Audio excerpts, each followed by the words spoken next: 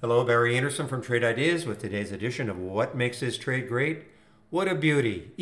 This is China stock in their airline sector.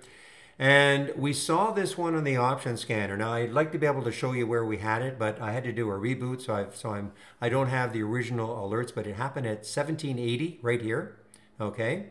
And it was, trading abnormal option activity.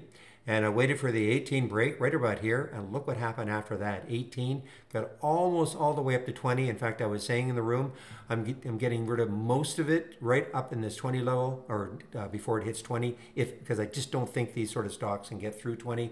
I think it's such a psychological number. And no, in this particular case, that's exactly what happened. But what a beautiful trade. A little over 18, I got it, almost up to 20. That's a great percentage move.